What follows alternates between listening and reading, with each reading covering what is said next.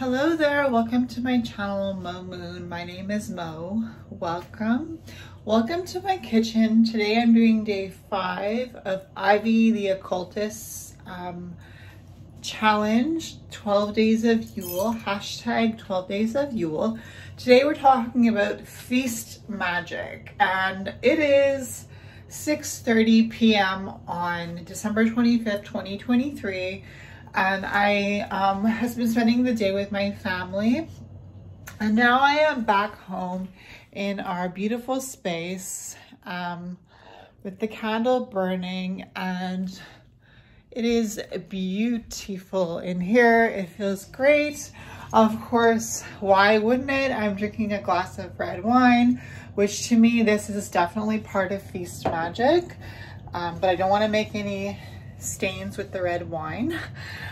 So let's get into it. Honestly, I think that whether it's a grand feast with a table full of food or whether it's just something simple, it's the thought that counts. It's the love, the tender love and care that's put into the meal.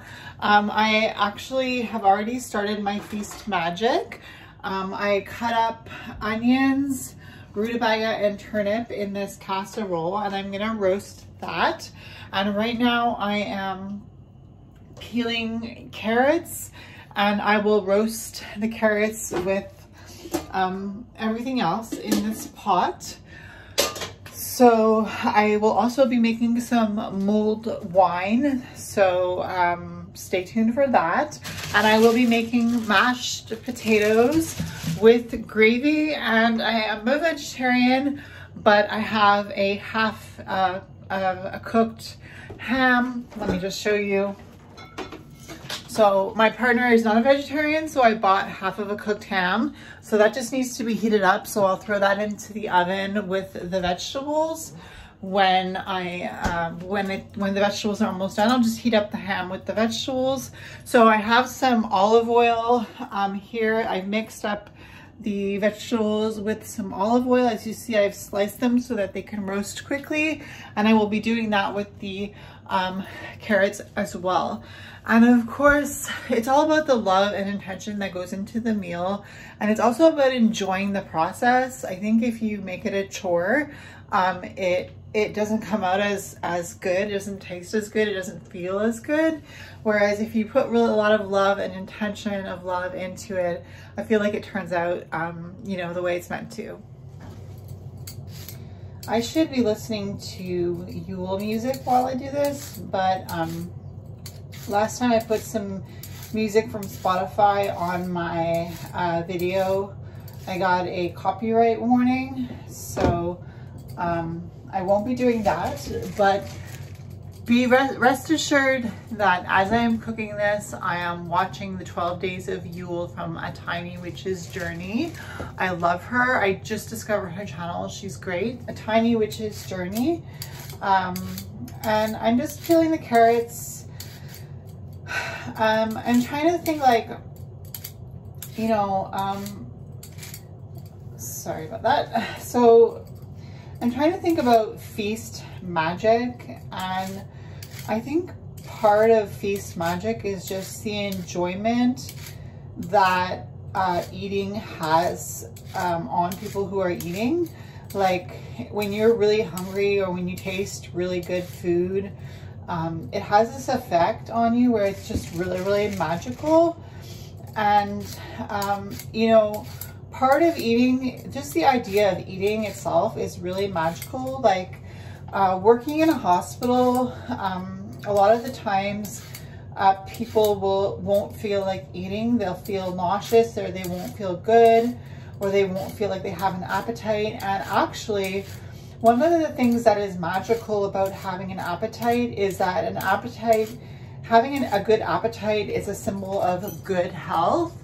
So if you're not feeling hungry, you know, for a prolonged period of time, you know, there could be that could be a sign that you're ill.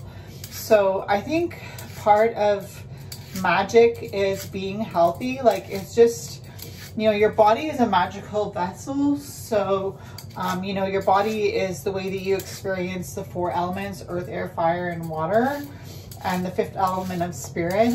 And so when you taste food, or when you smell food, or when you see food and it looks good to you, I mean, that is just a sign that, you know, you can be grateful for the opportunity to have good health. So I think that's part of the magic of feast magic, is just, you know, not only that, but when you eat good food with a group of people, it just feels that much warmer. Like, I was just at my mom's house, my mom and dad's house, and I had relatives over, and we were all just eating and talking, and it just feels like the spirit of this season, you know, the spirit of this season being like spending time with people that you love, spending time with people that you care for, you know, making time for them. And, you know, I'm just grateful for that. And so that's just a little bit of my thoughts about feast magic. So I am setting the oven to 425. All right, and then I just poured some more oil on the vegetables. Oh shoot, just lost a vegetable. I mean, it's hard to do it with one hand, but I'm gonna mix the oil in the vegetables and try to get that carrot that fell behind the stove out with the broom. And I'm gonna add some salt and pepper, and I'm gonna put the vegetables in the oven and wait for those to, I think 20 minutes for those to soften up and to bake. And then I will start on the potatoes, peeling the potatoes, boiling the potatoes, mashing the potatoes. So yeah, and that's pretty much, I do have to make the gravy. And I bought packages of gravy, pork, gluten-free gravy powder to make gravy for the mashed potatoes. Let me just show you these beautiful magnets that we have. We have a turtle all-seeing eye protection. I have a magnet from my partner, and we have this magnet we got as a gift. It's a map of Greece on our fridge. I do love collecting little beautiful things, and I think part of feast magic is enjoying the space that you're in. I love these pictures that we have up on the wall. This one is, it looks like radishes, and this one is asparagus. Part of feast magic is enjoying the space that you're in, and you know, keeping it clean, cleaning up after yourself as you cook, you know. I got my rag here, so I'm wiping down as I cook. And you know, I got my, okay, so I smell the oven. It's starting to heat up. Yeah, okay. All right, so I think it's almost good. So now I'm gonna put the salt and pepper on the vegetables. So now I have my salt and pepper. I'm just going to mix the ingredients. Whoops. So I'm mixing the ingredients in with the oil. As I'm mixing them, I'm thinking about, you know, infusing positivity into our lives as we are entering into this new year, 2024. Purpose, intention in doing things, purpose, motivation. And now I'm gonna, oops, sorry. Now I'm gonna add a little bit of pepper, banishing negativity and protection, banishing negativity and protection, banishing negativity and protection, banishing negativity and protection. 4 times for stability, the Emperor, stability. Cleansing and protection with the salt, cleansing and protection with the salt, cleansing and protection with the salt, cleansing and protection with the salt. And so it is.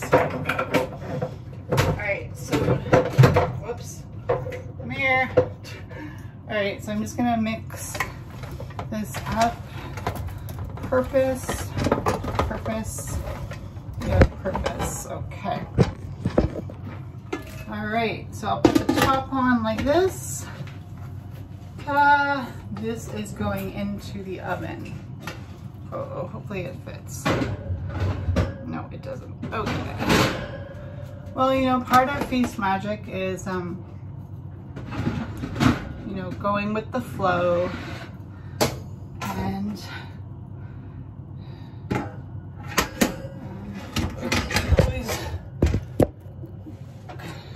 going with the flow and rolling with the punch. Sorry for the loud noise.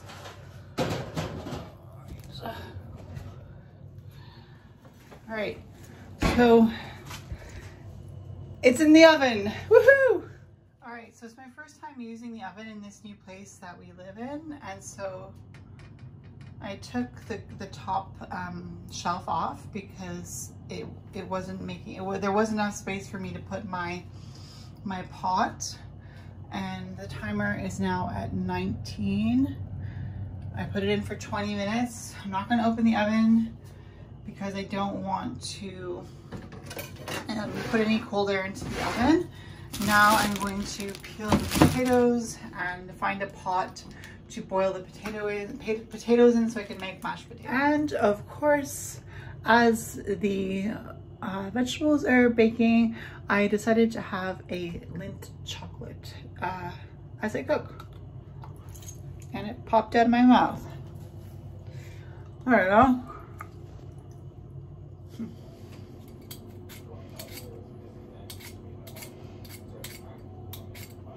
So my partner just got home. He's watching TV, and I'm still working on this Feast Magic, and it may seem like a simple feast, but it is definitely a feast. Because what is the definition of a feast anyways? It's just enjoying the luxury of having food and doing magical things with the recipes, ingredients. You know, feast magic. A feast is just being able to eat enough to fill your belly, right? And to feel good. So the timer on the oven went off at 20 minutes. 20 is the judgment card in the Major Arcana. And the Major Arcana card judgment speaks about another chance, a second chance, an awakening. And as we are going into 2024, we are getting a clean slate. We are hopefully having an awakening to a new sense of purpose and to a new adventure.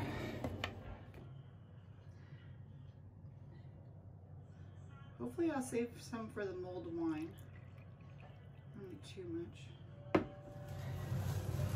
So now I am going to chop up the potatoes and put them into the boiling water to boil them to make it mashed potatoes. I'm trying to think if I have anything magical to say about that, but I think part of Feast Magic is eating foods that are whole foods, that aren't processed foods, although there is a time and space for sugar and fried foods as well. And of course, if it's a feast, why not?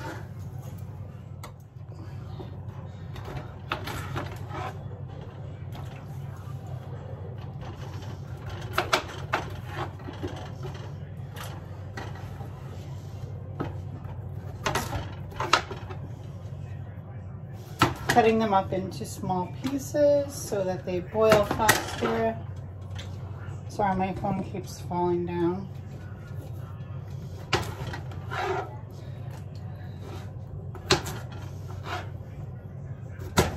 I guess part of me showing this process is just to show you that just, you know, that this whole process takes time, and I think, you know, part of the lesson that we can learn from things taking time is that it's necessary to be patient while we wait for things to take effect, and that whatever we do, when we work hard, good things can come, and that everything that is worth having is worth working hard for, and anything that is good takes time. And I think that's definitely a lesson for myself as well, as I am you know, going into 2024, and I've made certain plans in my life to accomplish certain things, and everything takes time. So I have the potatoes boiling here, and I have the wine for the mulled wine. They said that you're supposed to put a full bottle, 750 milliliters, but this is 1 liter, although we've already drank, well, almost half of it. So I'm just gonna pour the whole thing into the pot. 7 minutes left on the timer. I put the vegetables in for 20 minutes, and I stirred them, and I put them in for another 20 minutes. So this is for the mulled wine. And the stove top for this is not on yet. So I put the brandy in, and I put a cinnamon stick. Cinnamon sticks magically are used for prosperity, abundance, luck, anything that is very positive in the household. And then I have some star anise, and it says to add a couple of star anise, and I looked up star anise is good for divination and psychic insight. So that is the intention of the star anise, to give us insight into the year to come and into ourselves, so that we know how to do the best for ourselves in this new year. So I put some orange in as well, and orange is encouraging us to have zest for life and to see things with fresh eyes. So I'm going to turn this on, and it says don't bring it to a boil because then the alcohol evaporates, but I'll put it on a medium just to bring it to a boil. The potatoes are boiling. Sorry, the fan is on, so it's a little loud, but I will boil this mulled wine, and then we serve it in mugs. It's supposed to be a hot drink for this season. And here is the cinnamon stick. There's the cinnamon stick. There we go. So it's pretty simple. You can always Google it. And I have a little bit of leftover orange for the garnishes on the mugs. So the potatoes are boiled, and they're soft, as you can see. They're soft.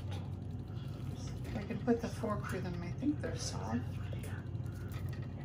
Yeah, they look cooked. So now I have some olive oil margarine, plant-based oils. So I'm going to add some margarine to the potatoes and start to mash them with a little bit of salt and pepper. And of course, with the salt, I will say cleansing and protection is ours. And with the pepper, I will say banishing negativity and protection is ours. Mashing the potatoes with the margarine.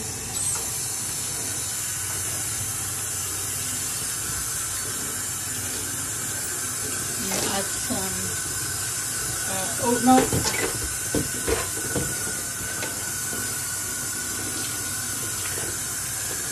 Stomping out negative energies.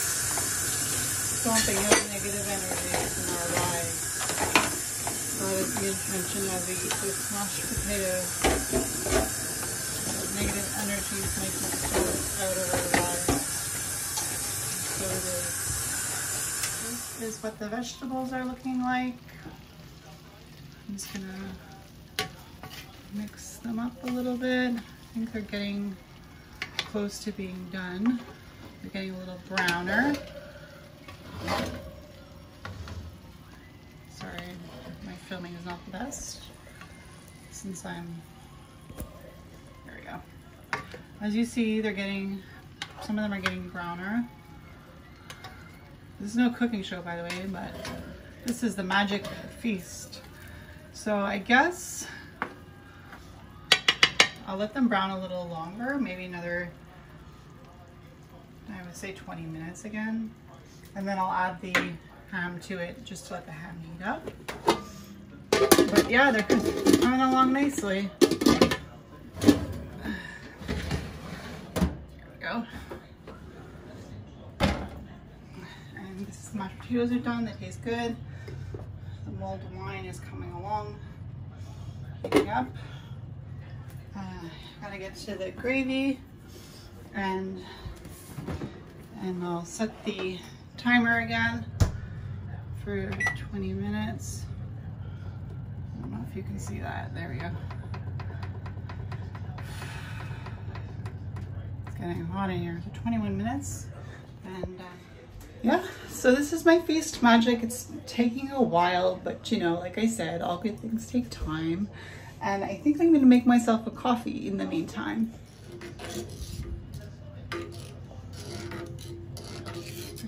Positivity by the power of fire.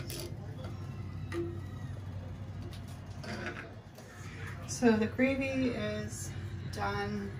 The mulled spice wine tastes really good. It's pretty much done. We have mashed potatoes that are done. And here we have the, oh, sorry, a lot of steam. So we have the ham and the vegetables that are done. So this is my Feast Magic.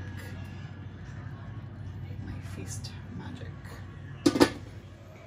So I just added the ham that's already pre-cooked. I added it to the vegetables in the stove just to get some juices from the ham into the baked vegetables. The mulled spiced wine is still heating up, and the potatoes, the mashed potatoes are done. I just have to make the gravy.